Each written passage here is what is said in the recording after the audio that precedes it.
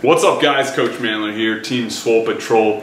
Hey, in last Flex Friday's video routine, I asked you a very simple question in regards to the channel and the direction we're going with the channel, and that was to get a better idea of what I bring to the table and what you want to see more of in regards to how I can help you achieve your goals inside the gym.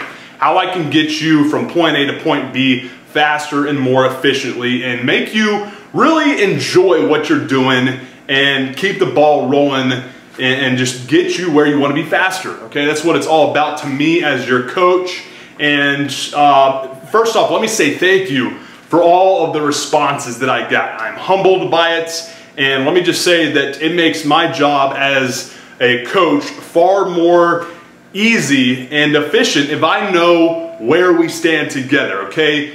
With coaching, a lot of it is just about opening the lines of communication, having good feedback and correspondence from you, and the more we have of that, the better I can help with everything you're trying to do inside the gym. So first off, thank you for everyone that did reply, and again, if you have any questions, please leave those questions in the comment section below so I can hook you up, tighten you up with a video response, and get you where you want to be. Now, on to today's video. I'm gonna be hooking you up with a kick-ass lower body routine, and that's because I was reading through all those replies, all the remarks about what you wanna see more of, and a lot of people said, hey, I understand that a lot of dudes are content with being human light bulbs, having big-ass upper bodies and little pencil dicks for legs. Some people are cool with that. Me personally, I'm not. And the reason I typically do more upper body stuff is because that's what typically satisfies more people, all right? There's a lot of dudes out there that are content with that. But if you're not, today's video is gonna be for you. I'm gonna do the same thing we typically do on a Flex Friday routine, take you from the very beginning of the routine all the way to the very end and replicate that in a manner that is suitable for a lower body workout. So today we're gonna be doing some squats, and I'm gonna take you through the entire routine, explain everything we're doing, why we're doing it, and how we'll help you build more strength, speed, explosiveness, muscularity, and work capacity so that you have the athletic look and the athletic makeup that will allow you to look like and be able to kick some ass both inside and outside the gym. Talking core activation work, speed and explosiveness work, strength work, supplemental and accessory work, so that you can tie everything together and have that ass kicking capability and be able to drop your drawers and look the part too. So please do yourself and me a favor and avoid being one of those human light bulbs that feels like they are completely allergic to any lower body work. Try this routine out. You might even like it. And if you do have any questions that you want me to address via any video, whether that be just a video routine or just some video Q&A, leave those in the comment section below and I will get to them as soon as possible. Now, let's get to today's man quotient building lower body routine. All right, right after the dynamic warm-up, I did do a set of suitcase deadlifts to really activate the core and prevent any power leaks, but forgot to video it, so I apologize about that. But right after doing that core activation work, that anti-lateral flexion work, did this priming set where basically just dumbbell snatches with a superset of doing kettlebell swings. Great way to really stimulate the nervous system, get my body used to moving fast and explosively through the same movements that I'm going to be using for the core lift, which is going to be a speed squat. And on that note, I want to do a quick thing on your kettlebell swing form.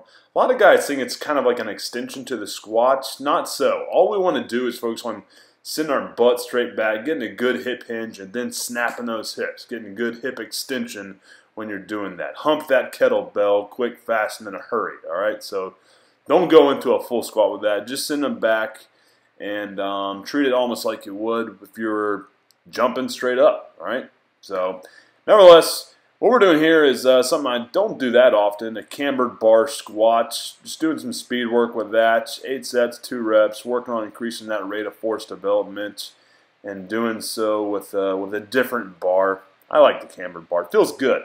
Feels good, and it's a little shock to your back too, and added a little bit of a mini pause at the bottom, but great way to really build some speed out of the hole and really jack that squat up for those wanting to lift more and also lift more explosively. And after that, doing some high step ups, great way to really spruce it up a little bit, make it a little bit more challenging. One of the things that with step ups a lot of people dick up is allowing that that stabilization leg, that down leg, to do more of the work. And one of the simplest ways to prevent that from happening, making sure that step up leg is getting the bulk of the work, is to keep that other leg locked out and pulling that toe up with some dorsiflexion. That will allow you to really target the hamstrings, the glutes, and the quads, more of that step up leg instead of kind of cheating, if you will, with kind of kicking up to initiate the movement. And here, just doing a little bit of core activation work wrapped in to my weak point training. You know, any anterior loaded squat variation like this, any front squat is going to light up your core as well as your upper back, but that especially is a great way to torch up your obliques too. So getting all the benefits of strengthening your core as well as your glutes, hamstrings, and your quads and back too. So fantastic weak point exercise. And finishing up today, just doing some hamstring flexion work, the single leg stability ball leg curl. It's a little tough. If you've never done these before, try doing the regular bilateral version where you have both legs on there. But basically all you're doing is pulling those heels to your ass, and while doing that, pulling your hips up, so everything from your shoulders to your knees in perfect alignment. And right after doing about 8 reps per leg of that, finishing up with just some simple stability ball leg bridges. This circuit is just a fantastic way to finish up your lower body routine by torching your hamstrings and glutes for strength and aesthetic gains. Hey guys, thanks for checking out today's hardcore below the belt work. If you dig what you saw in today's video and want more of the same from this point on, then let me know by hitting the like button and subscribing to the channel so we can continue to give you what you want and help you achieve your goals inside the gym faster and more efficiently. So do that, and if you are piecing together your own program, taking the bull by the horns, and want to know some insider tips that will help move the needle in the right direction, then please do yourself a favor and pick up a free copy of the muscle building blueprint that I've put together for you by clicking on this button right here if you're on a computer, or if you're on a cell phone or a tablet, simply go to the description area and click on the first link that you see there. When you do that, I'll take you to another free gift page which will outline everything you're going to be getting with this kick-ass free gift, as well as what you need to do in order to allow me to email it directly to your inbox this second. Like I said, it's a kick-ass gift that will help you dial in your program, simplify things, and help you get faster and more efficient gains on a consistent basis. So do that right now, and I can guarantee you, you're going to move the needle and start getting the gains that you want from the hard-ass work that you're putting on inside the gym. Appreciate your time, guys. Have a good one. MANdler